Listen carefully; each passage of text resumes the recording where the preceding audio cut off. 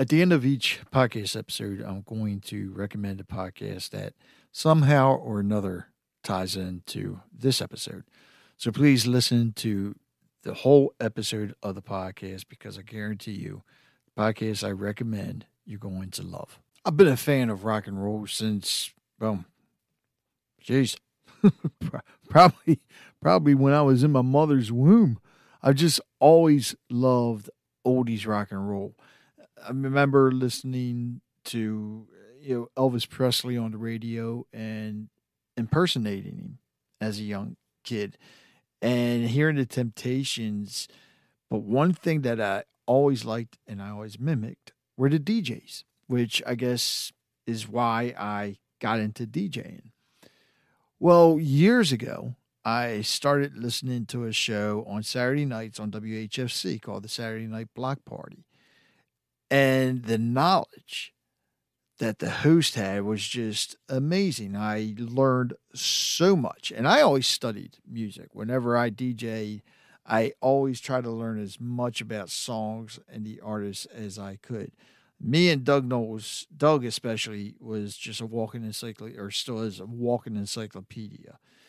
But on this episode of Conversations with Rich Bennett, I finally got a chance to speak with what I know her as the queen of oldies rock and roll radio, Joyce Conroy. She hosts the Saturday Night Block Party every Saturday night on WHFC and actually now on, I believe, one or two other stations. But she's going to go into that and talk about some of these interviews and tell you about some of the yum-yums. You're going to love it. Enjoy the conversation. Coming to you from the Freedom Federal Credit Union Studios, Harford County Living presents Conversations with Rich Bennett. Come on. You're faster than me. Guys. We've been I got a fake together. on mine. Jack. It's 24 and 13. Oh, man, you already said it. I was going to ask her if she remembered the date. I am sitting here today with, and I think I may have given her this title. I used to say the Queen of Harford County Radio, but you're no longer the Queen of Harford County Radio. To me, you are the Queen of true rock and roll radio. And when I say true rock and roll, I'm talking about, the good stuff from the 50s and the 60s when rock and roll came about. And I'm sitting here with the Queen of rock and roll radio, Joyce Conroy. So Joyce, first of all, thank you for coming on. I know we've been talking about this for a while, and oh God, there's so much that people, I know a lot of people just, when they listen to your show, they're floored because of the knowledge you have and the stories you have. And that's one of the things I wanted to talk about. But before we get into the radio part, tell everybody who Joyce Conroy is. Well, Rich, I'll gladly accept that title, Queen of Oldies. I just love rock and roll. I was fortunate, I was born in 1955. And this is kind of when rock and roll was starting to take shape. And I was lucky because I had my mom loved Elvis Presley. And I had What an mom aging- didn't? I know. She was so nice. She even loaned me her records. And here I am, this little kid, I'm playing on the record player. And she even had Bill Haley's, it was a nice record on the Essex label. Whoa. And I was just floored by his voice and the Everly Brothers. My Aunt Jean is another one who would, when I would go down her house, she would start bringing out her 45s and I would listen along with her. And I became a big fan of the Everly Brothers at a young age. Wow. So, yeah, and I've been so blessed, and I just started collecting rock and roll records, fell in love with Paul Revere and the Raiders. Mm-hmm. I was all of 9 years old, just started watching Where the Action Is, and just loved the way rock and roll makes people feel. So just over the years, I started collecting records, and when it comes to the knowledge, I was very shy. And Really? Yeah, very, very shy. And the transistor radio was really a great friend to me. So when you started listening to all that music, I wanted to know more all about the performers that I was listening to, whether it was Leslie Gore or the Monkees, and how the block party really got started. And I really believe this was a calling from above. I would say it was about 1966, living in the Blair Edison community of Baltimore. And there were teenagers, they were up the road. They brought their record player out. That was not uncommon to do in Baltimore. Brought the record player out. It was summertime. They had this little pool, and all the guys and the girls, they're jumping into it. And I'm hearing the sounds of the Yardbirds, Shapes of Things. Oh, wow. So many more. And right there as a kid, I was about 10 years old. I was looking through the gate and I said, this would be really awesome if I could bring all those performers and people in a place where they can listen. That would really be something, but I had no idea how to do that. And through my life, the radio opportunities became available, and WHFC became available. And God is awesome because I was able to create that through him. Wait a minute. Excuse me. So was HFC your first station? It actually was. I was a student at Harford Community College. It was back in 1983. John Davlin was the radio director. So I started out as a student, and I did a show kind of similar to the block party. It was called Up on the Roof. So, sounds like a song. And it was actually inspired by the song. I still believe in old school radio, the radio of the imagination. And I would tell the listeners, hey, we're up on a roof together, and we are just sitting there listening to rock and roll away from all of the chaos and the hubbub. And John was so nice. I did that show for about 2 years, and then I went to the Broadcasting Institute of Maryland to study further. A bimmer, yes. I'm a bimmer, Me yes, too. I am. Yeah, that's great. So, after the Broadcasting Institute, I decided to strike out, for commercial radio, and Captain Jim McMahon gave me my first break at WAMD. Okay. All right. Something you said when we first started, when you were younger, you were shy. Yeah. And I was the same way. So when you first got into radio, when you turned that mic on and saw the on-air light, how were you? Were you nervous at first? Terrible. It was the worst. I'm not the only one. You're safe. It was the worst feeling. It was horror of. And John Davlin was wonderful because I asked him, I said, John, I am really scared, and I also would love to have your knowledge. So John Davlin actually sat in with me on my first show. And I was still scared even when I came back to HFC in 2002 that Gary Helton sat in on my first show. So yes, I'm terrified. So for those people listening that want to get into radio or even DJing weddings, stuff like that, or TV, what made you overcome that fear? You just have to get in there and do it, Rich. You have to make all the mistakes. You just have to trust God. You actually have to just, confront the fear, get there in front of the mic. You just keep refining, keep listening back to yourself. And I think one of the things that actually stops the fear from happening, especially with this type of show, the block party, is I get so into the music that I forget about the fear. Yeah. Yeah. That does make a big difference. You talked about all the records growing up.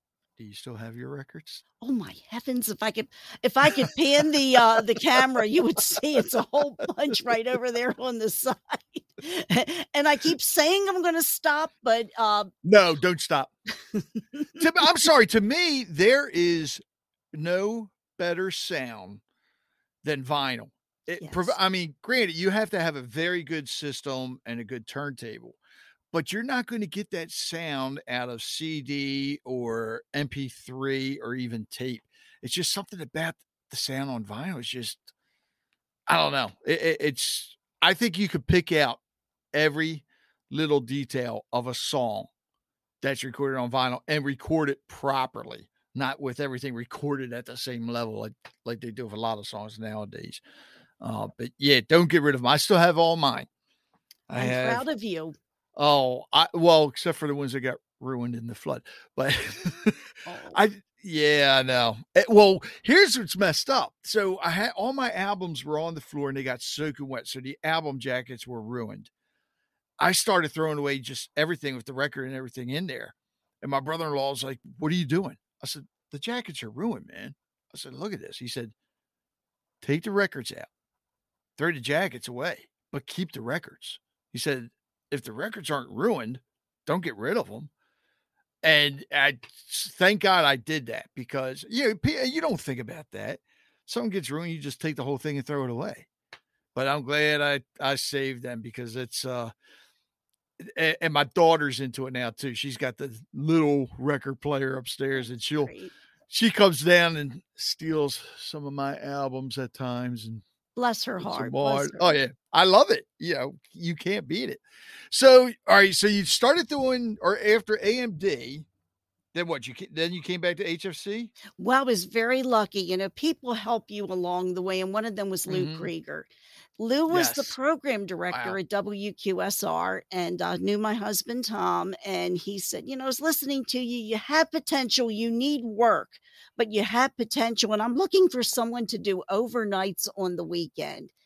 And this is about 87.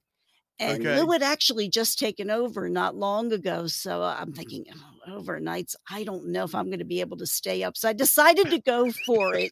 And I that was my chance to get into Baltimore and to really to work with someone like Lou, who has been in the business for a long time and still actually dabbles in the business a lot. And I learned a lot from him and Steve Cochran, the rock and roll doctor. He was at WQSR at the time. Steve is the one that actually got me into radio. Isn't he awesome? He was, yes. God rest his soul. But yes, I know he was the best. And he's the one that taught me how to overcome my fear about talking into the microphone. Cause he said, "Rich," he said, "you do clubs." Cause I was doing clubs first. He said, "Why are you so scared?" I said, "Steve," the clubs, it's a couple hundred people, if that. I said, "I'm at WQSR. I got millions of people." Well, I thought millions listening. He said, "Just look at that microphone as one individual person. That's all you have to do." And I started doing that, and oh my God, what a difference! It's great advice. Great advice. But I loved Steve. And then when I was there in 89, I think it was. Because I interned there first, but I was doing the All Request show of John Bertulis. John's a dear guy. Yeah, loved it. Loved doing it. So how long were you at QSR? And for those of you listening in the Baltimore area, the younger people, WQSR back then was the oldie station and they played music. So lots of music and personalities. Both Steve, Lou, and Gary Michaels, they believed in that. They were, and all three of them, I've learned so much from Steve as you did. And he even gave me the same advice too. He was really something. Oh, he was. Yeah, he was. So I was there for about 2 years. Another company had bought them out and decided to make changes, and they wanted the full-time staff to actually handle the weekends. So I was out. And I decided to go back to Harford County. There's Harford County.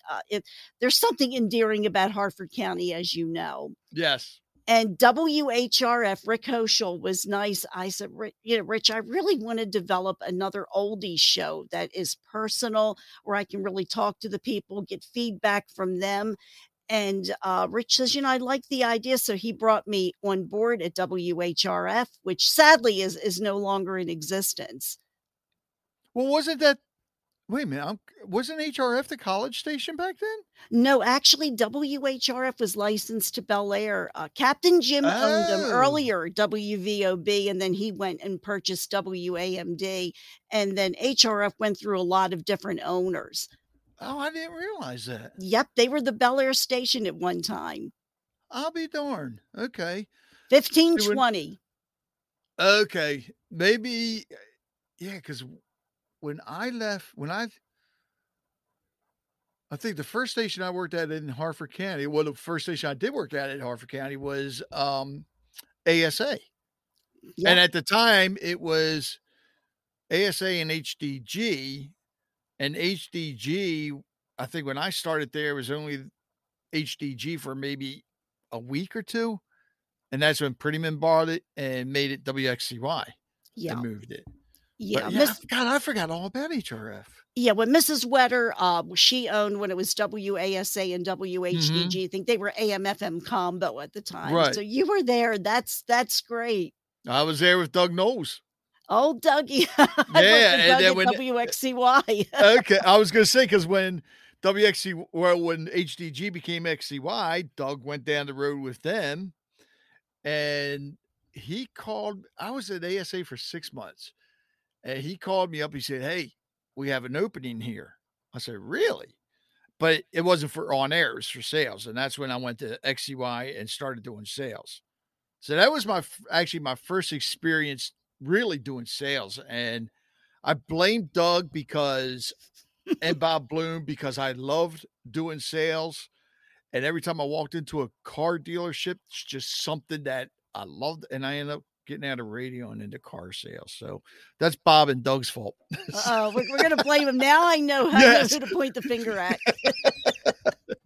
All right, so after XCY, because you what, HRF and then XCY? Yeah, my husband Tom and I did a Southern Gospel show in WXCY, and we we did that together and kind of simultaneous with I also I think it was I was with Tom at WCAO, kind of simultaneous with WHRF in Baltimore. Tom and I did a gospel show on the Big 60. Wow. I did not realize that. Yeah, see, back in those days, Rich, you could kind of work for different stations. Now it's a little bit harder, but after WCAO changed format, Tom and I went up to WXCY and did the gospel show up there. Huh. And then I remember hearing that. I loved it. I forgot all about that.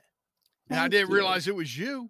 Yep, and Tom did most of it. I kind of came in, on occasion, but a lot of times, as you know, with radio, management will make changes, stations are bought, so it ends up affecting what happens to you as a disc jockey, and in many other aspects. So that's kind of why there's so many stations. So, all right, so now you went from rock and roll, and now you're doing gospel. And for you, that makes sense because if your belief in God, it goes together. And then after XCY, then where'd you go to? Well, our son Greg was born. He is now 28 and about to be married. And I kind of stepped back from radio a little bit. And this is really strange, as I became interested in the martial arts. I would take when Greg was very young. See, I decided to step back from radio and I started becoming interested in the martial arts, the way the character is built. Martial arts. You have martial art masters. A lot of them encourage all the fighting, but I have to say, Master Kim Heaney and Master Jim of Chesapeake Martial Arts were wonderful. That I decided to enroll when I got my black belt in 2002. I am glad that we're recording this virtually and not in person, because if I would say something to make you mad, you'd floor me. I'm totally harmless. We take an oath about that. So you have your black belt? I have my black belt, and there's benefits to that because it gets you thinking about your life, and the things, how you pull back, how you're afraid. So when Gary when Gary was hired at WHFC, I started listening and I remembered all the fun that I had back, when I was a student. I was able to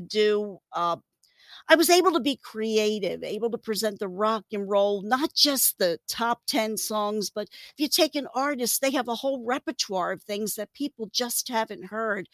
Yeah. And I put forth a proposal to Gary Helton, and Gary was wonderful. He liked it and brought me aboard to WHFC. And that's where I've been for the past 20 years. No way. I've been there. I started in 2002, and this August will be my 20th year with the college. Wow. I didn't realize that. But now you're on more than just HFC now, right? There's a station here in Rocky Mount, Virginia, a nice guy named Don Mattingly. It's a low power FM station. Right. He brought the block party aboard, and it's Q101.3 WQMR. Okay. So for those people that are listening that don't know about the block party, because I know you get a lot of response on Facebook as well. Explain to everybody what the block party, because it's not just playing music. No. Explain to everybody what the block party is. What Shout out to who is it? Sean Costello is one of the names you've mentioned. She's sweetheart. She discovered, Sean is very nice. She discovered it by accident and got in touch with me. And that's what makes me very happy, is when something in the music really brings a person forth. And well, the block party, what you have to do is kind of imagine you're on a block. It could be a city block. It could be, in an alley, kind of the way I was in Blair Edison.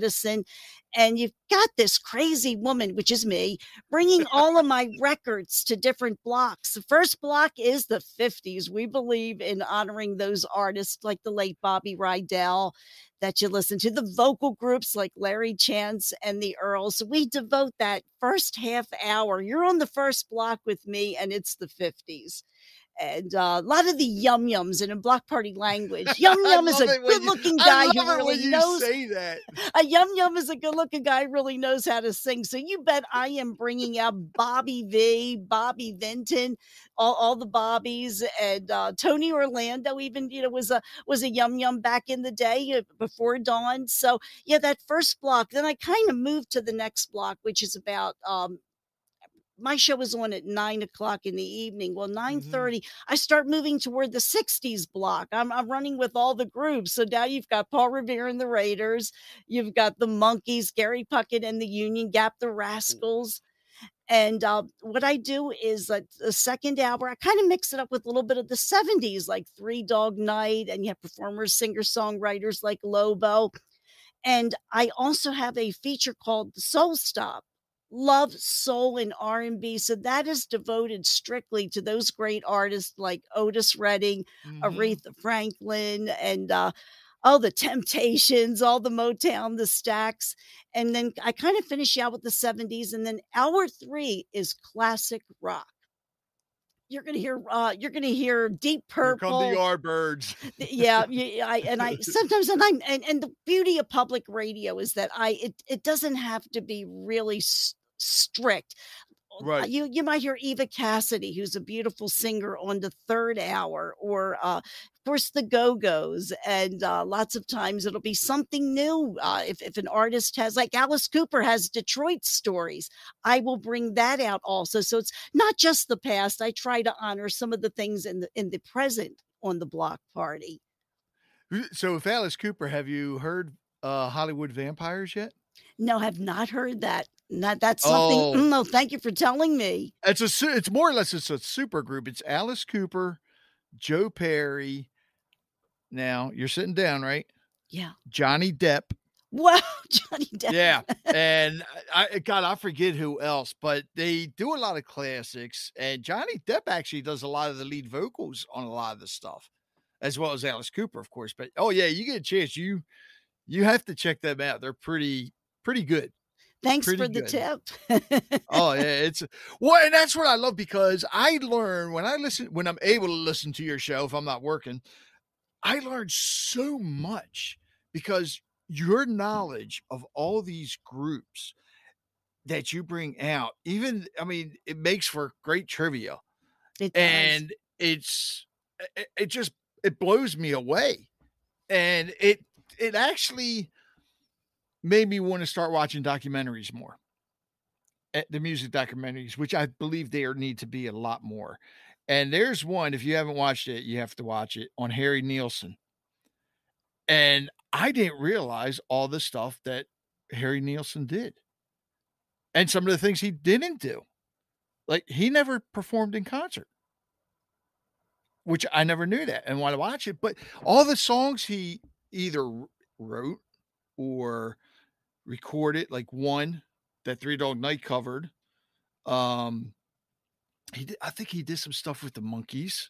He did. If I'm, yeah. The Good Times. There's a Mickey Dolenz and Harry sing together Yeah, on the I mean, title track. I just watched that one recently, and I was just floored because I always loved Nielsen, but I didn't realize all this. And then when he did the standards, which I didn't know about, I was like, what? But yeah, just amazing. So, which leads me to some of the stories that you have, because you've met a lot of these artists throughout time, haven't you? I've been very blessed. Yes. How in the world? Don't tell me they were coming down to Bel Air Edison once you pulled out the record players. A young Joyce Conroy on the Buddy Dean show.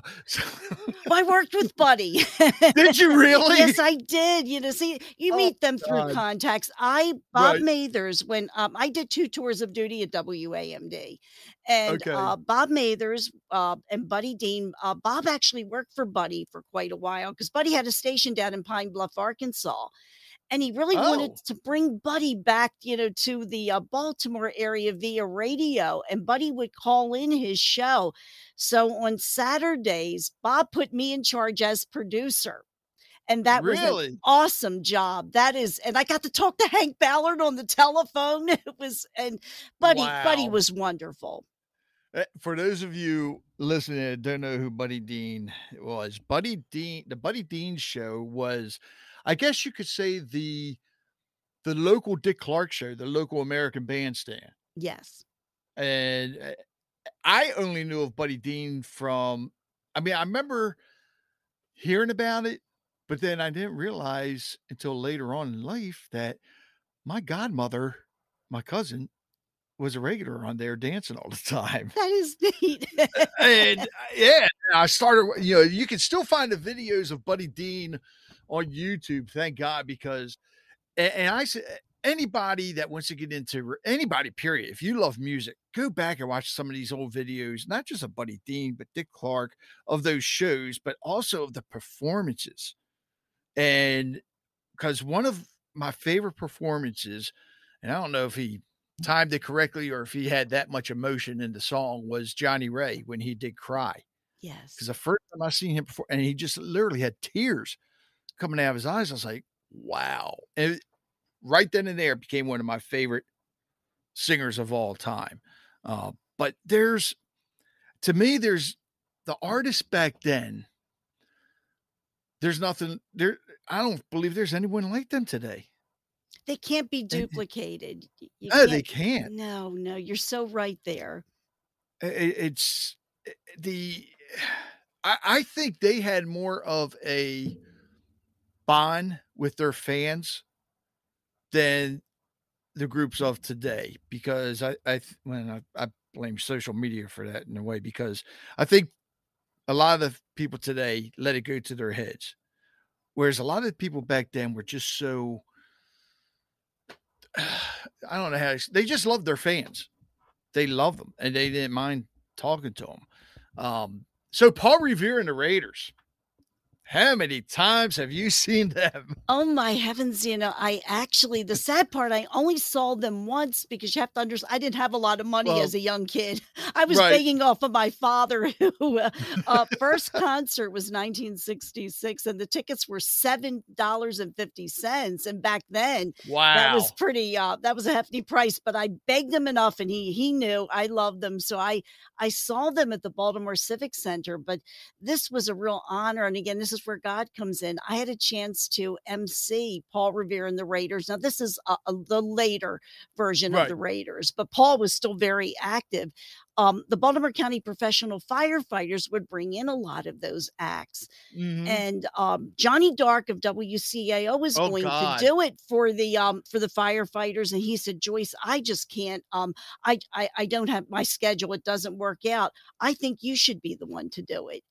So Mike Crosby, who was kind of spearheading it for the firefighters, says, yeah, why don't you? And I'm like, that horror comes back. Even though it's a dream come true, the horror is there, and I decided to go for it. And it was one of the most amazing experiences. Paul could not have been nicer. He was a doll baby. And he and the Raiders, Paul was very old school. He believed after a show, getting out there in a meet and greet line and talking to the fans, and expected his performers to do the same. Yeah. Just a dear guy. So that was the first show you emceed? That was the first show I emceed. And I did some gospel shows with the gospel groups with my husband, Tom. Okay. And I'd like to do it again. I love emceeing. I love being with the people. It's a real great experience. Fear and all. All right. So you hearing that, people? Anybody's got any shows coming up, you need an MC. Joyce Conroy, she's right there. Give her a call. She'll do it. That would be a blast. I mean, God, even if it's a new group coming up. Yes. Because you never know, and it's just fun just connecting with the crowd. It sure is, Rich. You said it. So with your time in radio, because you did a lot of interviews, right? Yes. Any idea how many? I don't know. It's I have to go ahead and count them, but thank you for asking that question. I'm getting back into it again because our Easter show, which is on April the 16th on WHFC, my special guest is going to be Ernie Sheffalo, who is the original design. He's a designer. Pacific Ioneer was his company. He was the brains behind the original Stones, the Rolling Stones tongue logo. Really? Yes. And he also designed Jesus Christ Superstar, the LP, those beautiful angels. Ernie was the designer behind that, and the also the cast. It's this beautiful booklet you get, if you remember, with the Jesus Christ Superstar LP. Oh, I got the album. Yes, he did. Ernie was the artist, and this was still very early in his career. He designed the cast picture that you see in the booklet. So he's going to be my special guest. I'm back to interviewing again. God, you know what you need to do, in all honesty? Mm-hmm. To start a podcast, because on radio, you always want that interview to go longer. Yes. Where you get somebody like that. Mm-hmm. And unfortunately on radio, you can't play the whole thing, but no.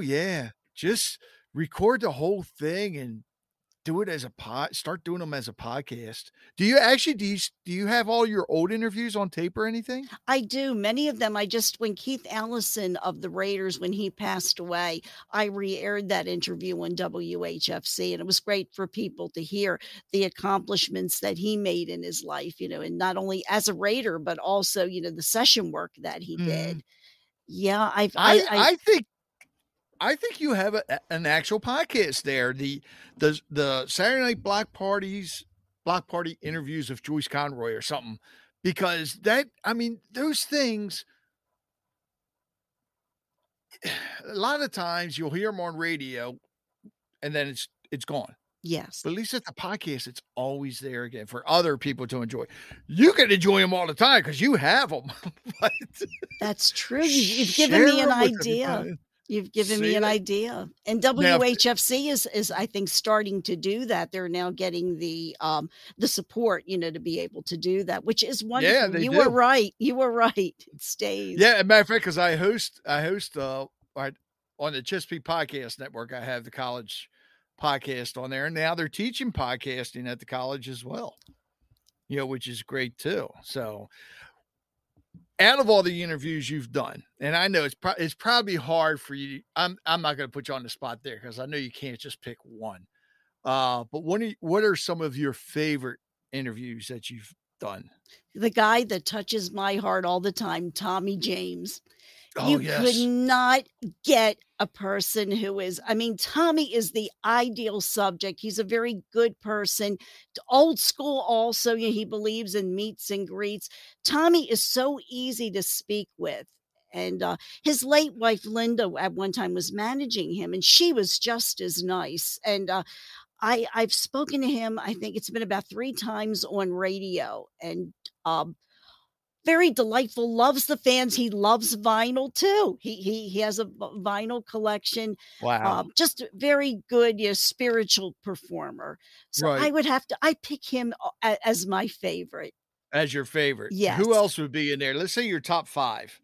I would, let me see. Keith Allison was very nice. He was just a nice Southern boy. You could talk to him, very, very personal.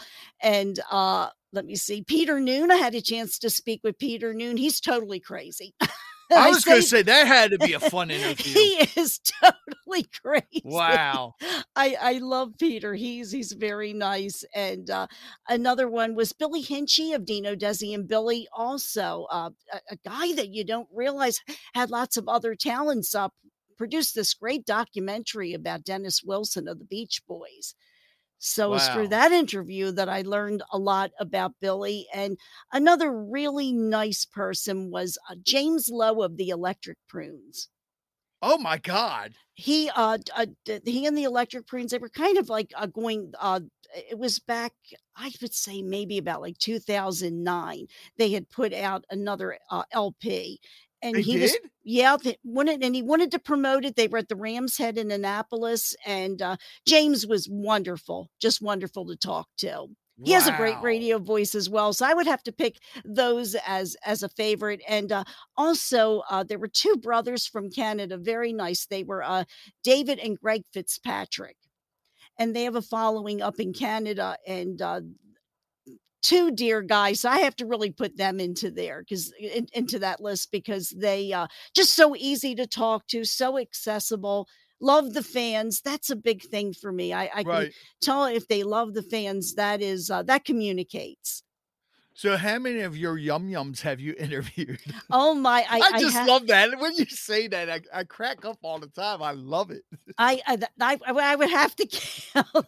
Actually, I like all of them, so they all qualify as yum-yums. Part of the problem that I've had when I did live radio is that because I was on so late, like at 9 o'clock, it was hard to get people were interested, but could not because of performance schedules. That's a concert time, when performers do their concerts. So the one beauty of doing it remotely is that I can now get more of those performers whereas before I couldn't.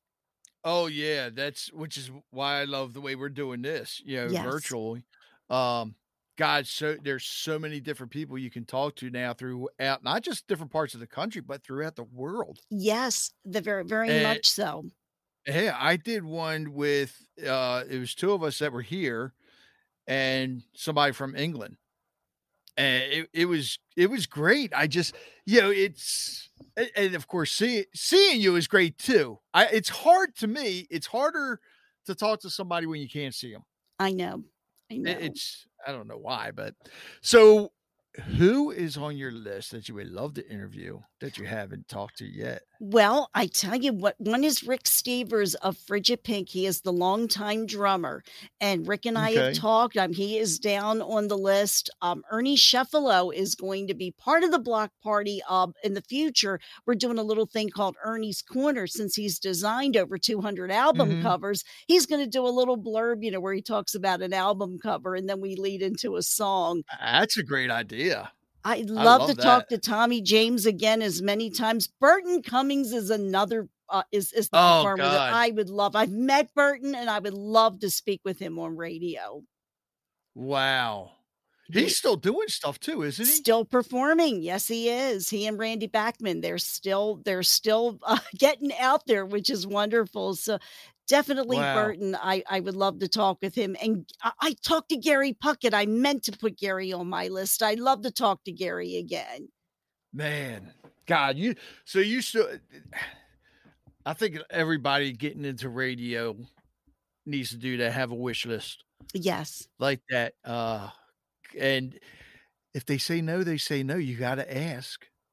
That's true. That's the thing. You just got to ask. And sometimes it may take a while. Like this young lady, God, I think I kept trying to get her on. It's been maybe, I don't know, 2 years, 3 years. And here she is sitting with me today. Wow. Oh, thank you. I know. See, because now I'm not on late at night. I know it can be hard at times. It's crazy, but the good thing is, like I said, now that you're doing it, or you have the virtual setup, you can talk to them at any time. So with the Saturday night block party, tell everybody first of all how they can listen to it, stations and website. Yeah, what you can do, it's very easy. The college has a link. It is www.WHFC911.org. Once again, WHFC911.org. There is a link right there also. A lot of the third-party vendors like TuneIn. You can also WHFC. Dave May was wonderful, our host of Desert Island Jazz. He made that happen. If you go to like TuneIn, or I think it's Radio Locator, a lot of those third-party vendors, you'll find WHFC, you'll find the link, and it takes you right there to the station, to our stream. The other thing is, too, for those people that have like Alexa and all that, believe it or not, all you have to do is say, Alexa, play WHFC, and she'll start playing it right away. That's great. I know that because that's how I do it most of the time. Either that or online. Yeah, I'm still kind of learning the technology. Like I said, I'm old school, but some of us old schoolers, it takes us a while, but we get there. Oh, it's amazing. I mean, you think about it, when you and I are, because you started in radio, what'd you say, 87? About 83, yeah. But 83. Okay, and I started in 89. So basically, a lot of things were the same. I think with the addition, they had CDs now. But you and I, we were doing vinyl. Mm-hmm. We had the carts, and sometimes even reel to reel. Oh my God, yes. Now, oh God, you remember splicing them things, having to do a show? I was just telling Ernie Sheffalo about that. Oh God. And now everything's digital. And it just, I don't know. To me, in a way, it takes away the old feel of it. Yeah, I something about putting that vinyl on. I don't. That's just me. But yeah, everything has changed throughout the days. The boards are smaller. Yeah.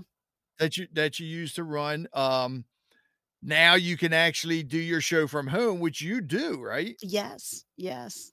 Yeah, I mean, back in the day, you really couldn't do that. No, you had to be there, and it's so great now because you have the you can every MP3 files. The show becomes an MP3 file, and you upload it, and it goes right through the automation system. WHFC has a really nice one, and a lot of the stations now are doing that. They're doing it, having more remote jobs. COVID really played a very big part in that. Yeah, COVID changed a lot. It did change a lot of things. But then again, it also changed some things for the better. Yes. Which I believe, otherwise we wouldn't be able to do this. Well, we would have if I would have figured it out, but a lot of people didn't know about recording virtually. How many people were doing Zoom meetings? Not a lot. No. Before COVID hit. So Joyce Conroy, where is Joyce Conroy going to be in 5 years? I still want to do it. I still want to be, on the block God, I love party. you. Thank God you said that. I really do. I've said that because love rock and roll. I think it has a legacy there. I'm Rich, still uncovering things I never knew about certain performers and things that they've done. And I want to be able to bring that out to the family on WHFC to let them know and realize, hey, there was more than just top 10 songs. A lot of performers had, they were experimenting with different things. Right. And that's what I want to do. I just want to, God, thank you, for the years I've had and thank you, Harford Community College. But yeah, just to keep doing it. I want to be able to get out there a lot more with people. Love emceeing. Right. That is a goal that I have to talk to more people, talk to more performers, and just keep bringing the music forward. So you're willing to travel back to Harford County to MC events? Yes. Okay. I am retired from my full-time job. I was in the legal profession for a long time, and was able to retire. And this is great. It's a labor of love. It's a lot of fun. It is really. Does Tom have his pilot license by chance? Not yet. My son, actually flew a little bit, so I might be counting on him. go to Joyce's house. She's got an airplane parked in the backyard. That's right. Oh, that would be nice. That would be really nice. One of the things, and I said this earlier, and I wanted to ask you this, I completely forgot, but your knowledge when it comes to the artists and everything is just, it's off the wall. I can't believe everything you know. Were you the one that used to buy, Billboard would always put the book out every year, which had a lot of, facts and everything in there. Were you the one that always bought the Billboard book every year and more or less studied it like Doug and I? Billboard, I actually, now with the internet, do a lot of that's the great thing. You can really get on various sites, and just now there's a good thing about the social media. It certainly has had its problems, but the one good thing about the social media now is that you can actually go right to the artist or someone in their management and ask them that question. Was this really true? Was it not true? And that has been a great source of information, is social media, when you have artists that are very accessible. And I think when they allow themselves to be accessible, it's great because we can, especially in broadcasting, we can talk about it and share those facts. But just over the years, I did a lot of reading. Of course, I started out with 16 Magazine and Tiger Beat, but oh God, yes. I kind of read them with a grain of salt as I got older, because you really want solid facts. But read a lot of like biographies, Meatloaf's autobiographies, so just different things over the years. Okay, plus the album jackets. Yes, those album jackets are fabulous. Yeah, it's a shame that can't read an MP3 jacket, unfortunately. No, I think that's where vinyl really played a big part. You can really I think that might be one of the reasons vinyl's making a comeback as well, because the artists can get so much more out there about themselves. Maybe not as many songs, but information about themselves. And I still think it's coming back because of the sound quality. Yes. And you're starting to see more record shops pop up again. That's a good thing. Yeah, there was just another new one that just opened up in Bel Air. So now you have I don't know if the one's in the mall still, but I know of two. There's one on Main Street, I believe, and another one in, I think it's the Bel Air Shopping Center. So you're starting to see, the record shops pop back up. You're starting to see a lot of places carry the old vinyl, for people to buy, which is good. The only thing I really haven't seen are 8-track tapes. Oh, wow.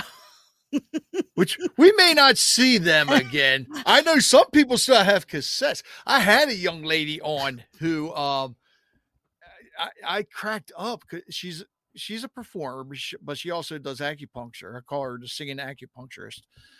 She still has cassettes and still listens to them. I was like, and she could still buy them. I'm like, cassettes? She said, yeah. She goes, I just plop them in my, it's like, wow. Bless her. Bless her. I just remember having to put the pen or the pencil in there and winding that thing up. Oh my, I know, that was awful. Well, don't feel bad. I used to have the cassettes, and I used to have the cassette player, and I would have it right on my car seat, the passenger seat, and I would be listening to a cassette through the. So it wasn't part of your stereo, your car stereo. No, it wasn't. Had to sit on the seat. Oh wow! No, I had the cassettes and the 8-track. I can remember the concert for Bangladesh, with George Harrison and all the great performers there. That was one of my first 8-tracks. I can always remember the click, when it would change over. Yes. Actually, I think one of my first ones was I think it was Bob Dylan at Budokan. Whoa! Yeah, that was one of the first 8-tracks I had. But as far as vinyl goes, I can't tell you the first one I bought. I just inherited a lot of stuff. Like my brother would get tired of listening to an album, he would give it to me. That's how I got turned on to like Johnny Winters and and James Gang. He turned me on to them, which that was other than that. Before that, I was always listening to Buddy Holly. Elvis Presley, Motown, loved Motown.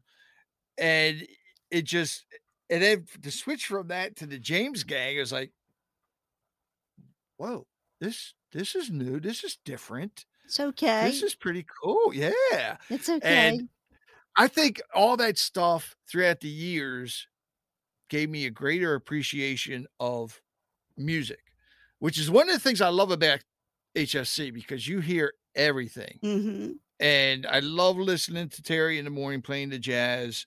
But I'm probably the only type that can go from, I can listen to jazz, then I can turn around and listen to Tommy James and the Shondells. Then I can turn right around and listen to Gene Krupa.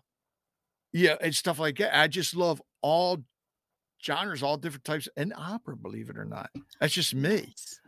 But I love to pick apart the music. And that sounds negative. Not pick apart. In other words, I love to sit back and listen to the different instruments and the vocals and just pick stuff out and wondering how they do things. And like when the documentary I was telling you about with Nielsen, and when I'm all the times I listened to Nielsen, I always thought he had backup singers. And in the documentary, they were talking about how when the Beatles first heard his album, and then a critic's like, I can't believe he didn't give the backup singers any credit on the album. He didn't use backup singers. He was one of the first to overdub. So all the vocals were him. And I never realized that. And that night I'm listening to Nielsen just to hear these little things. And it's just gave me even more of an appreciation for it. Like the Beatles, I don't know. Have you seen I think it's on Disney Plus. Have you seen Get Back yet? Haven't seen it yet. No. You have to watch that. When I watched that gave me a whole new appreciation of the Beatles again. But you learn how they wrote their music and everything. And it was amazing. It blew me away. It was pretty wild. I am so proud of you. That is great. And that's kind of what we're encouraging people through WHFC, through public radio, is go ahead, feel free to explore. Yes. Because as you mature, you start to look at those things. I'm learning that too, Rich. There's so many things like the Wrecking Crew. Leon Russell was part of that, stellar group of session players. You Yes. learn so much, and that's one of the reasons why I host the Block Party on WHFC and support public radio, because a person such as yourself, a music lover, you want to find out more, and we allow you to do that. We give you that exposure through the various genres that we play. That is great. Thank you for sharing that. If it wasn't for public radio, so many people wouldn't know about so many groups out there like Kansas, what was the other one I was thinking? Maybe it was Supertramp, because public radio, you were able to play those songs that you don't hear on commercial radio, the long ones. And some of those songs are the greatest songs, you ever hear.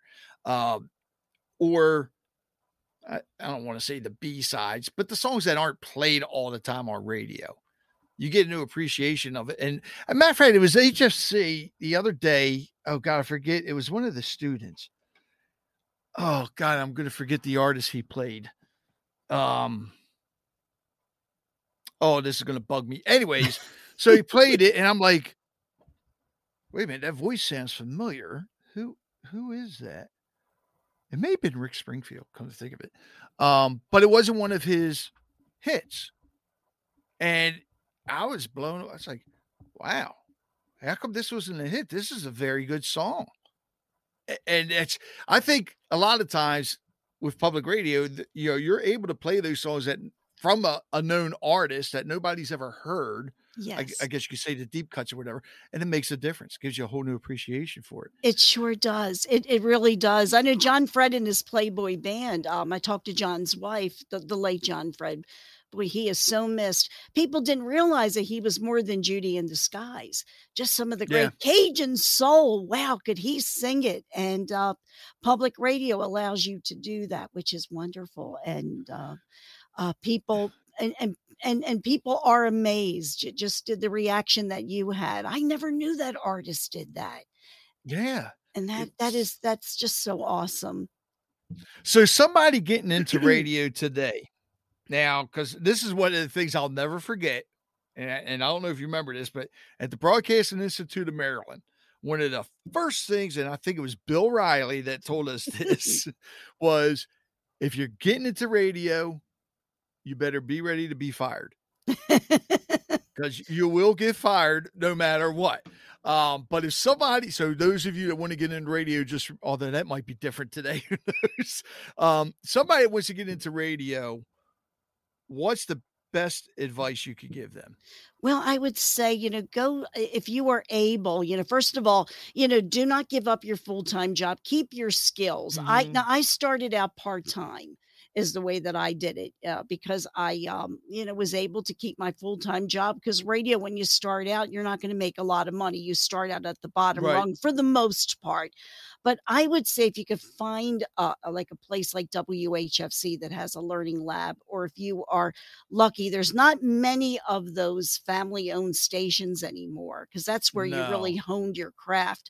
But if someone was getting in the radio, I would say if you could find a learning place like WHFC where you can do hands-on, where you can volunteer as part of the community, learn it that way because you're going to get in there and be able to make all the mistakes and to be able to, hone your own style.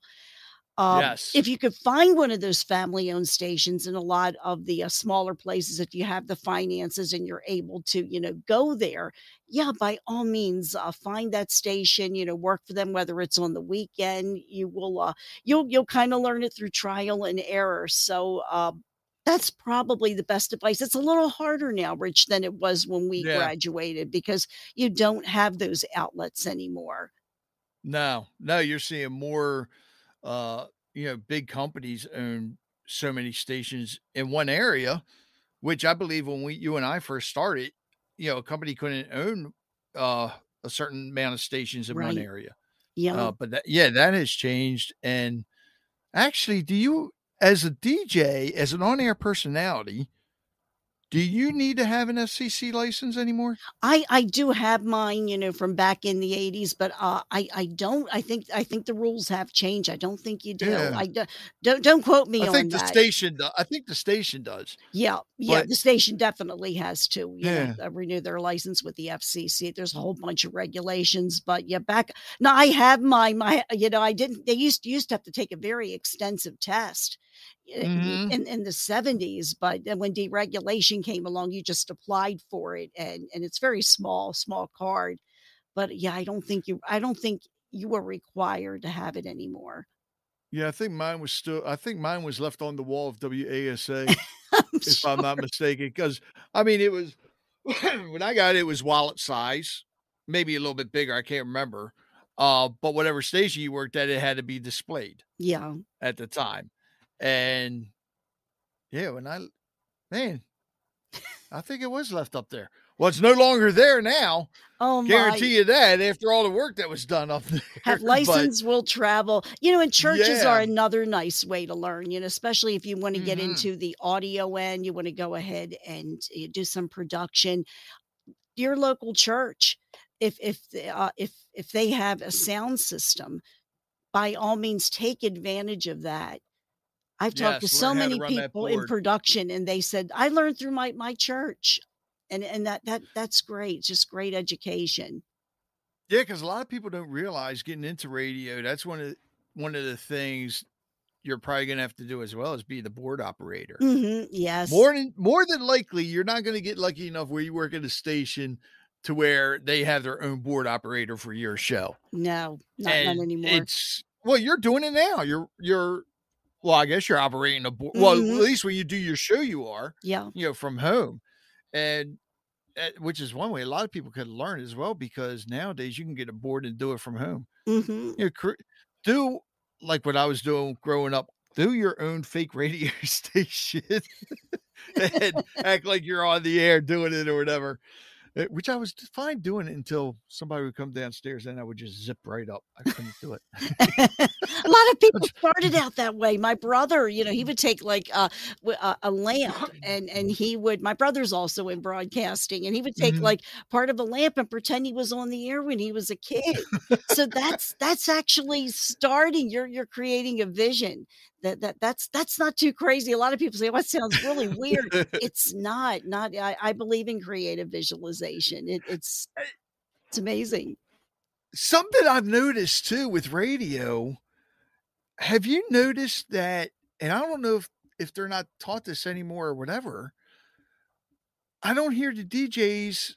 I hear a couple of them, but I don't hear most of them talking up a song anymore. In other words, knowing that when the vocals are going to kick in, and whether you're doing the weather or whatever, and then as soon as that vocal hits, you were done. I don't hear that as much. Yeah, some program directors are now not having you do that. They just want you to start. They don't want you talking up a song. And I've heard that a lot in commercial radio. Yeah. The other thing I don't hear a lot on commercial radio is the DJs telling you the songs that were played or that are about to be played. Yeah. It's like, I mean, come on, because that's one of the things I hate is that I'm driving and an old song comes on, and my wife and I will look at each other. It's like, oh man, I love that song, and she goes, "Yeah, who is that?" I said, "God, I can't remember." Then I get yelled at. She goes, "Oh, come on, you're the DJ. You're supposed to know this." But so, all right, well, let's wait because they're going to tell us, and they don't tell you. So unless you have Shazam on your phone or something digital, like where you can see it. Yeah. It's irritating. I can't stand it. I've been out of commercial radio for so long. I don't know what the reasoning is behind that, but I really work hard to there's maybe a few, like when it comes to timing, I can't give titles, but I always believe that the title and the artist should be given. They should be given that credit. I think the reason behind it is, and you said it, but you probably don't realize you said it, commercial radio. So the less the DJ says, the more time they have to play ads for, all their advertisers. Yeah. I'm sure that plays into it. Yeah. Because you figure, everything is still on a time schedule. Yeah. And it just, it's sad. Joyce, do you have anything to add whatsoever? Just to say thank you so much for having me. And I just want to thank. Oh, it's my pleasure. Thank you. Thank the community of Harford County. Just thank Harford Community College, WHFC, the listeners. You made, my dream come true. I'm able to share about, music. And I'm always grateful for that. I'm really blessed. And I want to keep doing it. I just want to keep doing it. Yeah, I was going to say, don't stop doing it. Thank you. Don't stop, because I think in all honesty, please tell me your shows are recorded. I mean, you keep the recordings of all your shows. Yes, I do. And that's the beauty of it. Yeah. Because I believe, when Joyce Conroy is up there playing the music for God, Joyce, all her shows are still going to be down here on a station, whether it's HFC or whatever, sort of like they do with the old Wolfman Jack show, to where people can still hear them and still enjoy them and still be educated, because that's the other great thing about your show. And I've said it before, it's because of your knowledge, people are getting education as well. It's not just hearing the song. You're learning about the song. You're learning about the artist. And that's something that actually other DJs really don't do. I know Greg doesn't, and Dave May. But you hear it on public radio, but commercial radio, you don't hear that anymore. And I want to thank you for that, because every time I listen to your show, I'm learning something new. Thank you. All the time, which I think is important. Thank you, Rich. And I'm still learning too, and let me thank Jesus, because if it wasn't for him, I the shy kid would have never gotten out of the alley, so my faith has really been very important. And I really encourage people, keep exploring the music. Don't be afraid. You might find out something new and you're going to be amazed.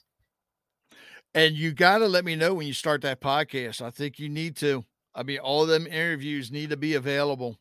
I will. Terry Troyer, if you're listening, just saying,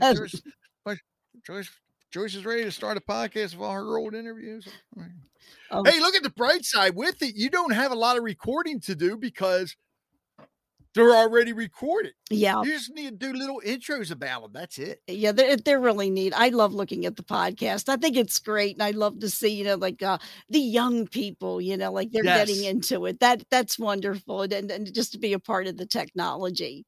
Oh, God. Yeah, how much? Thank God I'm not recording this and have to worry about changing a reel behind. Joyce, hold on a minute. We ran out of time. I got to put a new reel on.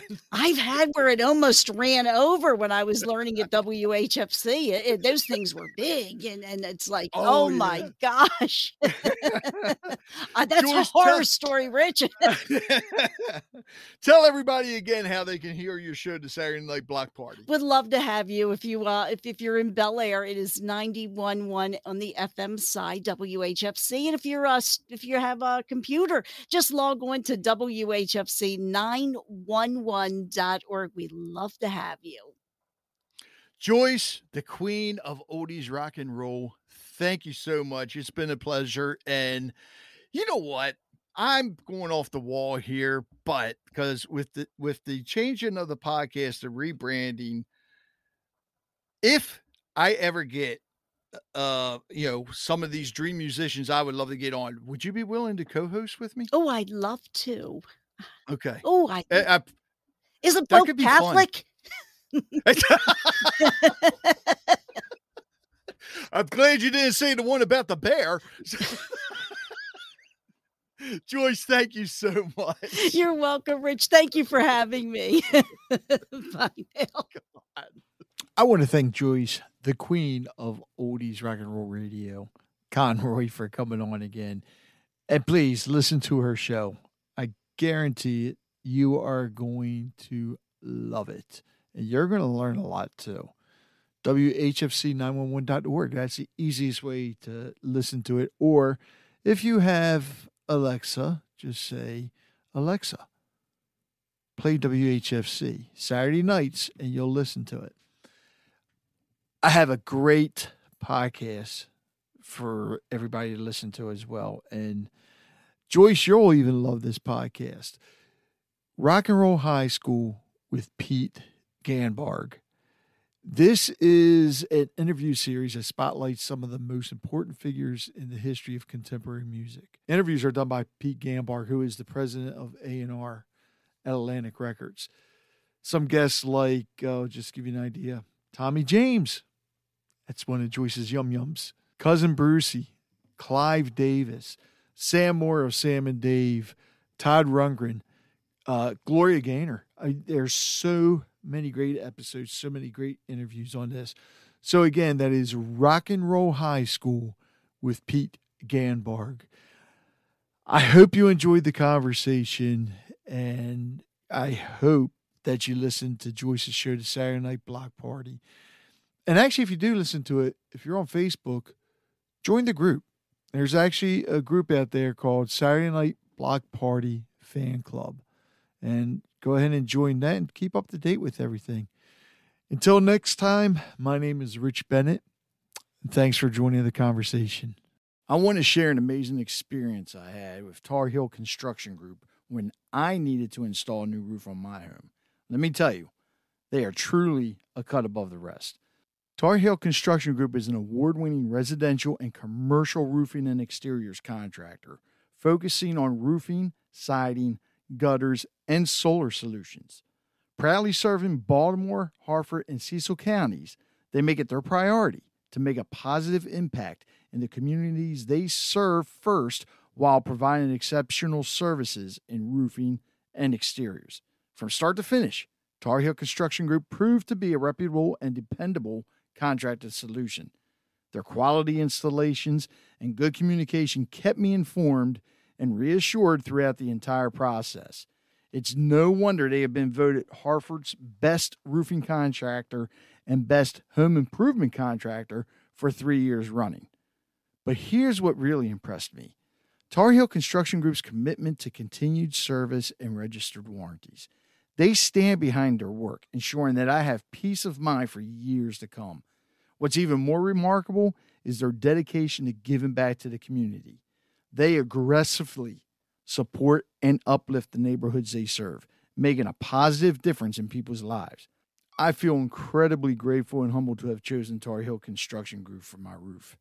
They have earned my trust and respect for being the only contractor to be voted Harford's best roofing contractor and Baltimore's best roofing contractor in the same year.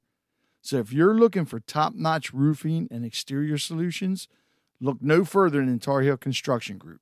Visit their website at tarheelconstructiongroup.com or give them a call at 410-638-7021.